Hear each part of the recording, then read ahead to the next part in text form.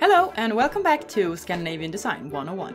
I'm Sanna. I'm Andreas, and we are two Swedes, and we love Scandinavian design and modern design. We really do. And today we're going to talk about a very special chair. Yeah.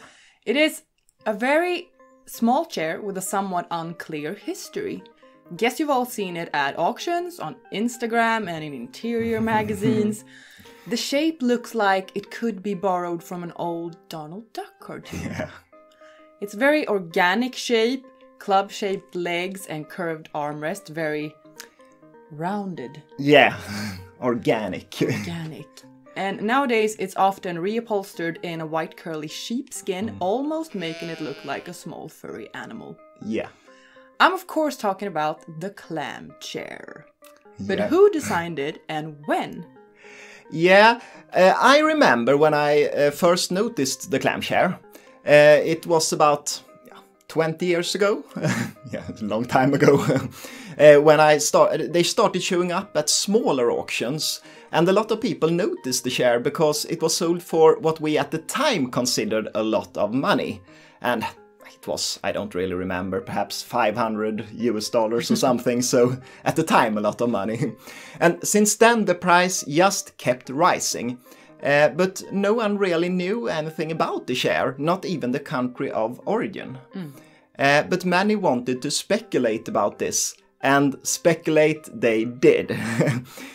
Soon the Clam Chair was attributed to the Danish architect Viggo Boesen, perhaps because of the distant resemblance, I would say, to the easy chair Little Petra, Den Lille Petra in Danish, designed by Boesen back in 1938. But Boesen's chair was produced by skilled cabinet maker A.J. Iversen and is of way higher quality than the Clam Chair. But nevertheless, the Boesen attribution made the price skyrocket at auctions. But there was still quite a big problem. No source could confirm the chair. But then, about 10 years ago, auction firms started attributing the Clam Chair to Martin Olsen, an alleged Norwegian designer. And this information came from the Norwegian National Museum and seemed very legit. Some chairs had been found with a metal plate underneath, declaring that the manufacturer was in fact a Norwegian firm called Vik og Blindheim. So many people thought the mystery was solved, but this turned out to be far from true, I would say. By some reason, it turned out to be completely impossible to find any information about Martin Olsen. And the reason was both simple and a bit ridiculous, I would say. The thing is, there were never any furniture designer called Martin Olsen. He had never existed. Instead, Martin Olsen turned out to have been a furniture store in Oslo.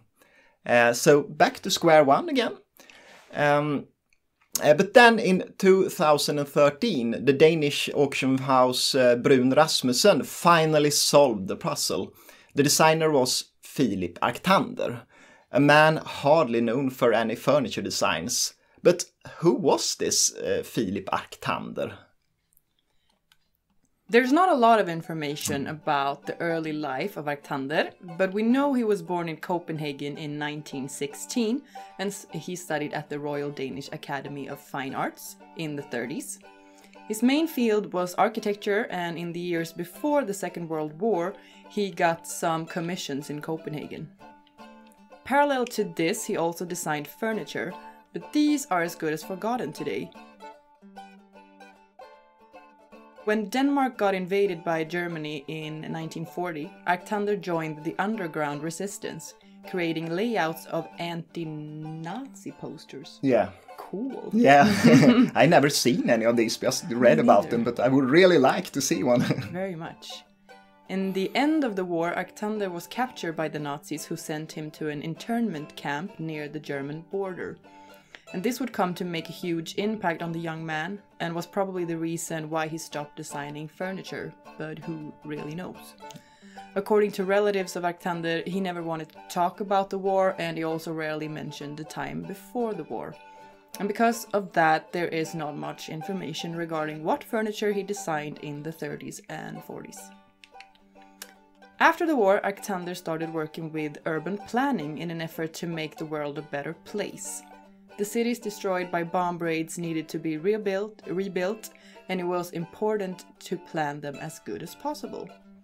According to Arctander, good city planning could overcome poverty and other social problems. He came to be the director of the Danish Building Research Institute between 47 and 81, and also advisor to the United Nations on construction and housing issues. Yeah, that was Arctander. But what about this clam chair? When was it designed and who did it? Who did it?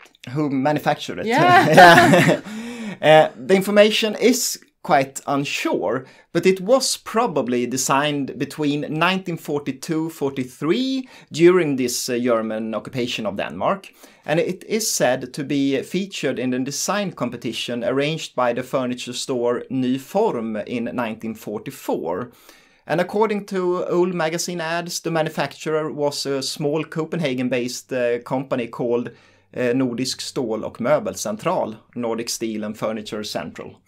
But what about the Norwegian chairs marked Vik and Blindheim? It is actually confirmed that the Norwegian company bought the rights to produce the chair, which means that the Norwegian clam chairs are authentic Arctander clam chairs. But there are other very similar looking chairs on the market, not made in Norway and Denmark. What about them? Well, I remember back in 2013, it's hard for a Swede to say those numbers, when I worked at the auction house Lauritz in Stockholm. I was examining a pair of clam chairs upholstered in red wool fabric, you can see them here. And looking underneath the armrest, I found a vague logotype reading Sune Johanssons möbelfabrik i Nässjö. Sune Johansson Furniture Industry in Nässjö. That's a small city. In Småland here, close to where we live. And it was quite interesting for me because I come from a small community close to this town of Nässjö, but I had never heard about Sune Johansson. So I started doing research and I came in contact with one of the sons of Sune Johansson. And he confirmed that his father had indeed produced wooden frames for clam chairs in the 50s and even in the 60s. And these chairs were hardly part of any official production and can't be considered genuine Arctander clam chairs. They differ, as you can see, quite a lot from the original, especially the shape of the armrest and the profile of the back of the chair. Okay. And then, of course, also IKEA produced their own version of the clam chair. And their chair and the sofa Åke, launched in 1953, was highly influenced by the Arctander chair. Highly. Yeah, highly. Åke is more of a wing chair, I would say, and has a completely different framework. And despite this, they are often sold as Philip Arctander at auctions and by design dealers, but that's not true. And then last... But how do you know? Well, as a buyer? No, it's hard, but you should look at the details, I think, on the chairs, and especially underneath the chair, because the IKEA chair has a square-shaped framework, okay. And the real Arctander chair has this rounded organic framework. But actually, the IKEA chair is more stable than the genuine clam chair.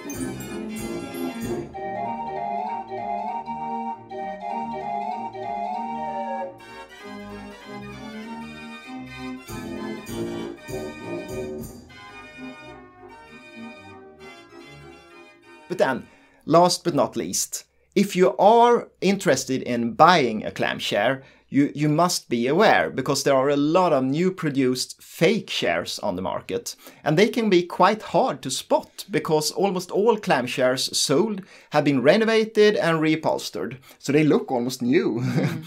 But one tip is to take notice to the details. Look at the wood and the screws and everything like that, and ask yourself the question, does they really look old? And if it doesn't look old, then probably it's not a genuine old clam chair, because it should be like 50, 60 years old. And I mean, then the wood can't look like it's done yesterday. Good tip. Yeah.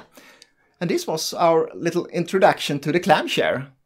I mean, everyone interested in Scandinavian design have seen the clam chair, and some of us loves it, some of us doesn't. And we don't have a clam chair, we won't buy a clam chair either. But it's a nice little chair, I think.